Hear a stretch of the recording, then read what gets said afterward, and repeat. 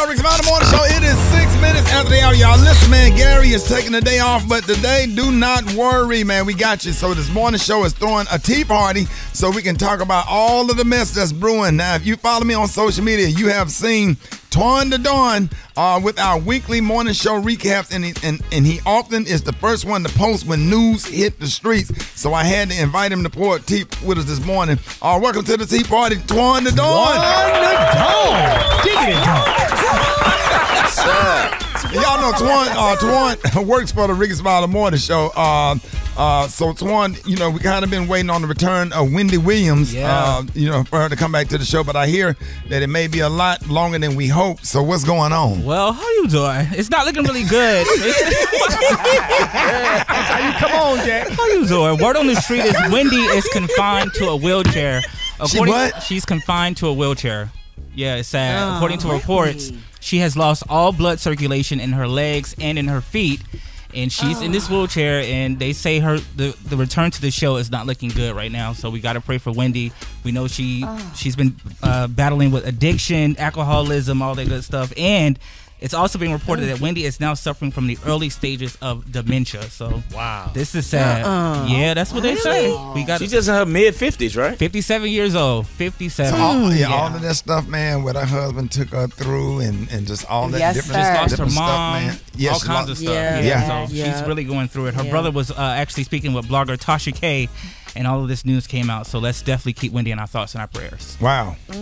Wow. Well, you know what, Twan, I hear that Sheree Whitfield is back on Real Housewives of Atlanta now, and they just started filming. Now, how did this lady already lose her boyfriend over the show? Now, what happened? Well, they say this was her entire storyline. She's dating a dude named Tyrone Gillums. He just got out of prison. He was serving a 10-year sentence. They let him out early because of COVID. She was in New York, and she was supposed to be meeting with him for lunch. Now, according to sources, Tyrone stood her up. Now we all know that he's confined to he's on home confinement. He's not supposed to be out.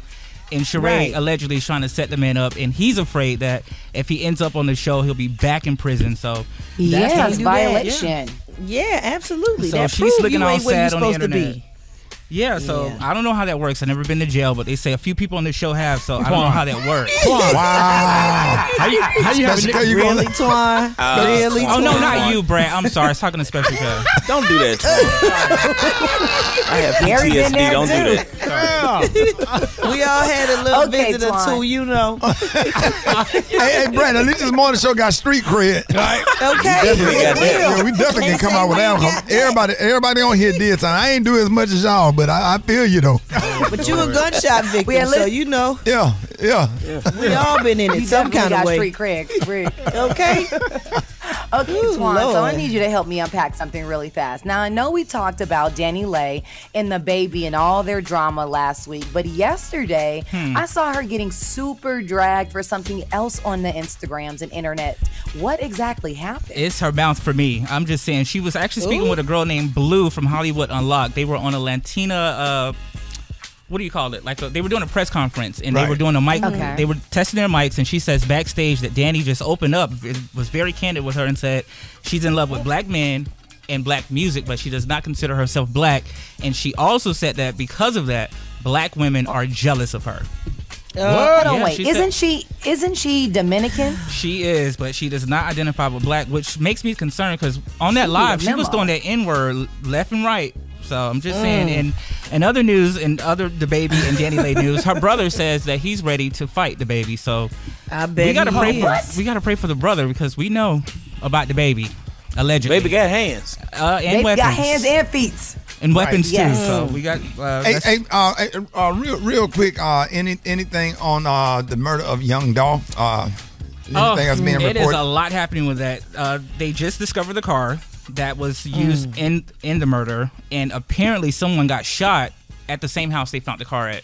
So, but low key, Ricky Smiley is all over this story. Y'all think I be reporting the news? I get it from Ricky. Yeah, he is the internet. Yeah, straight. I got connection with the MPD. See, so I make one phone call. So I got a lot of stuff that I know stuff that I can't even talk about. You know, I just be sitting around listening. Yeah, because they listen to the show, but that's crazy. So, all right, y'all, and that's a wrap for our tea party this morning. Twan, thank you for helping us out, man.